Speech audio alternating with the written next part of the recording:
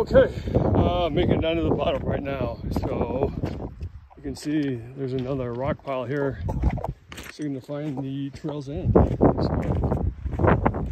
this one's got any kind of weird markings on it all.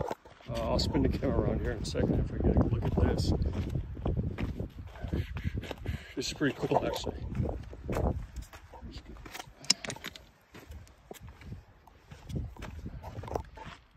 There you go. That signifies the end of the trail here of Honaker. Well, the end of coming down. The prudent thing to do would have been to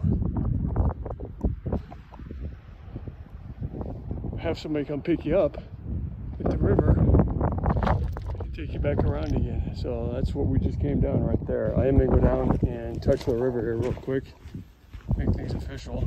I'll give you a distance here in just 1 second. I did manage to get off track, and I put about an extra quarter of a mile into this little expedition here, trying to find a trail. I don't know if trails like this, they don't get used very often.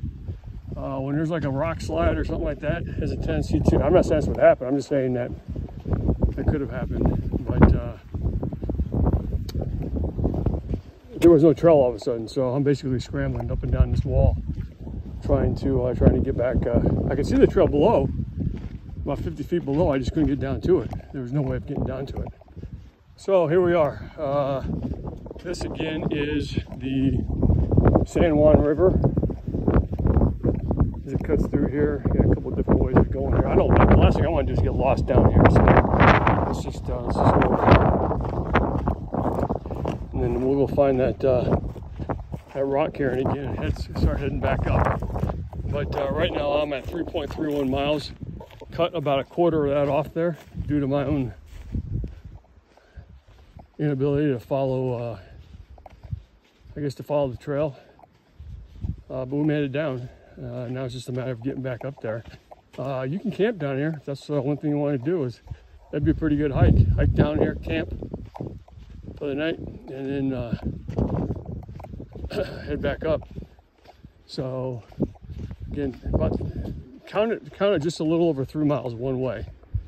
Be the safe thing to do. So